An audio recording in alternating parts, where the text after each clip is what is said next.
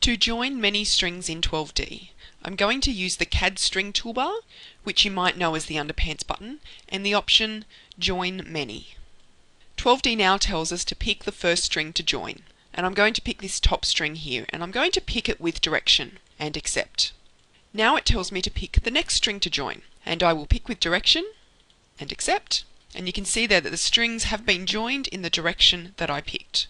And now I can pick the next string and accept, and the next string and accept, and by using pick with direction it just works.